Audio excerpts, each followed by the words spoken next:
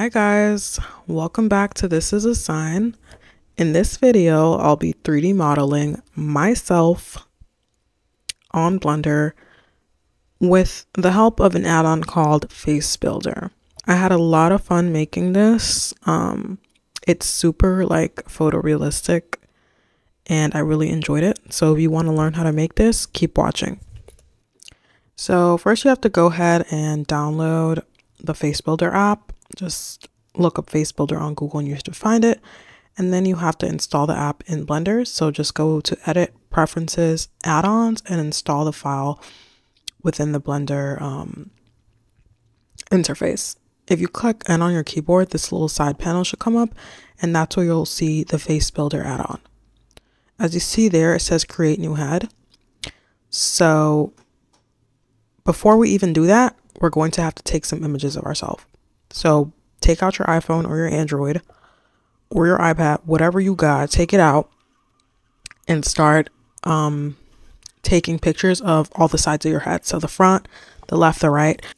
So back on Blender, the first thing you need to do is click that button that said Create Head. And as you can see, it gives you a blank floating head of some random Caucasian white man or whatever. So the first thing you want to do is click on Add Images and upload the pictures that you just took on your phone. I went with 3 pictures. They say the more pictures, the better. But I just didn't want to spend too much time on this. And just make sure that the pictures are in the same lighting. As you can see, one side of my head is brighter than the other, and that caused a little bit of some issues further in the video, but we definitely fixed that. So the 3 pictures that I uploaded are right there, and when you click one, it'll pin it. And as you can see, it has like a wireframe of the model that you have to now align with the current picture. So they have this nice little, I guess, AI button that automatically aligns it for you. You can do it manually, but this is just way easier. But it's not going to be perfect, so you still have to go back and align everything correctly. You can also rotate the image by clicking the 3 bars next to the image photo and then clicking rotate. And that's exactly what I did. So as you can see, the neck is messed up, so I just clicked on the mesh and then pulled it back. So every time you click on it, it'll make a pin, and now you're able to move that. And it will automatically adjust in every picture that you work with. So the 3 pictures are always automatically adjusting to whatever I did in one of the pictures. So just go ahead and align it to your nose, to your lips, to your ears, to your eyes, and make sure this is as accurate as possible, because this is going to go on the 3D head and you may end up looking weird if it's not. So once you've aligned all the images, you want to scroll down to textures, and where it says create texture, this will pop up, and make sure you select all the images, and then it'll create the model for you. As you can see, I look like super crazy, like I honestly look like a man. I don't know if it's because I'm bald or whatever, but and I went into shade that mode, so you can see how it adjusted the model to my face. Like my double chin was definitely double chinning, and the back is black because I didn't take any pictures of the back, as you can see. So if you want the back of your thing to have images in it, just make sure you take the picture in the back. So I decided to go back and adjust the texture a little bit more, or the wireframes for the pictures.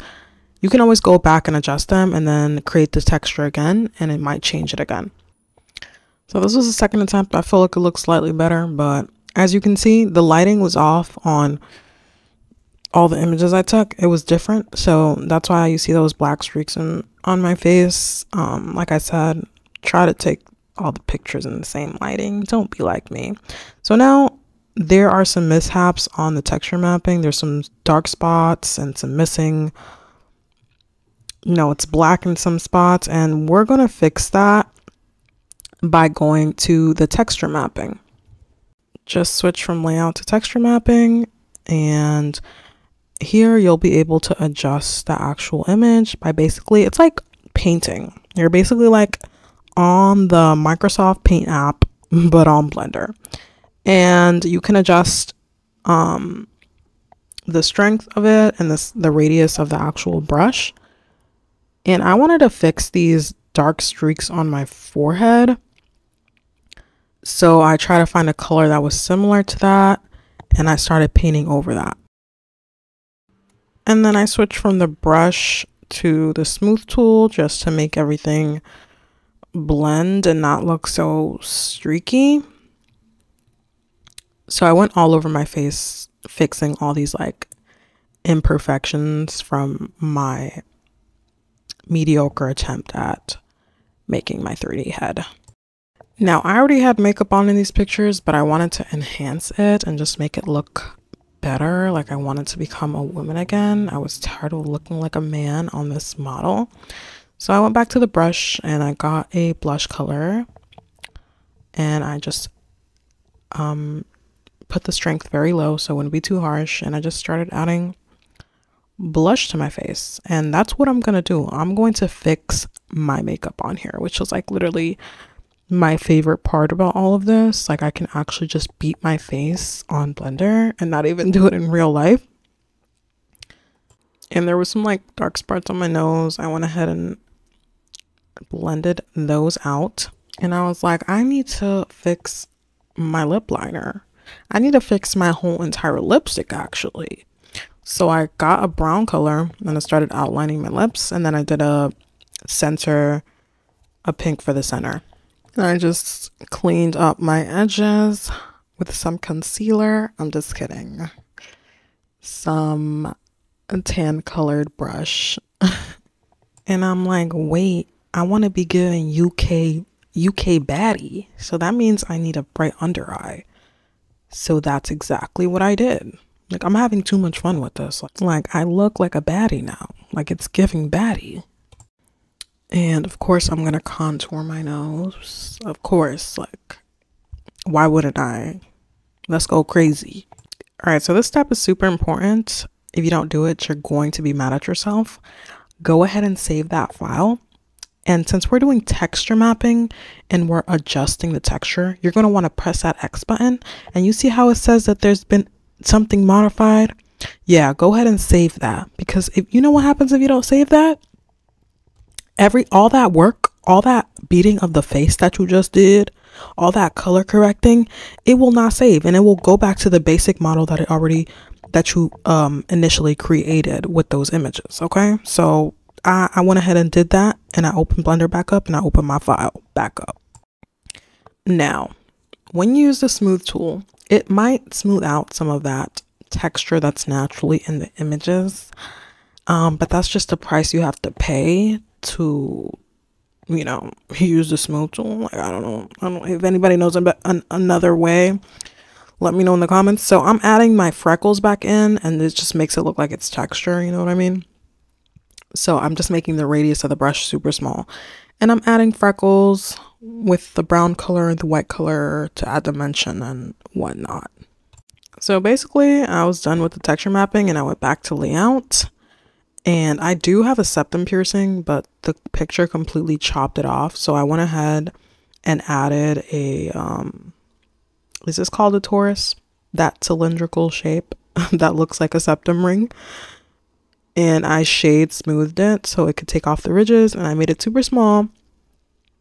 And I put it right where my septum is supposed to be.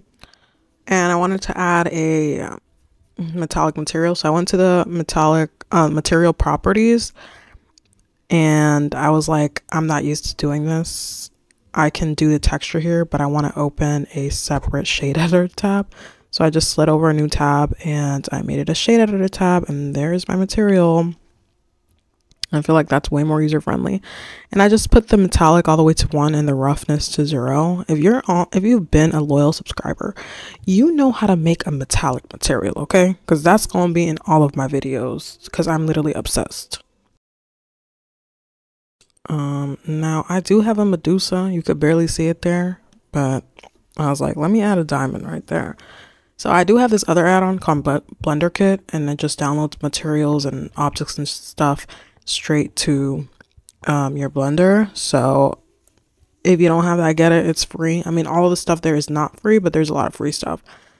So I just put the diamond where it's supposed to go. To add an environment texture, so I switched over from object to world. And mine is already preset up, but just go to add texture, environment texture, and that specific node that I was wiggling there should pop up. I get all my environment textures from polyhaven.com. And I tried this one and I was like, oh, this is nice. I like the red, you know what I mean? And then I was like, I refuse to look like a little boy. I need hair.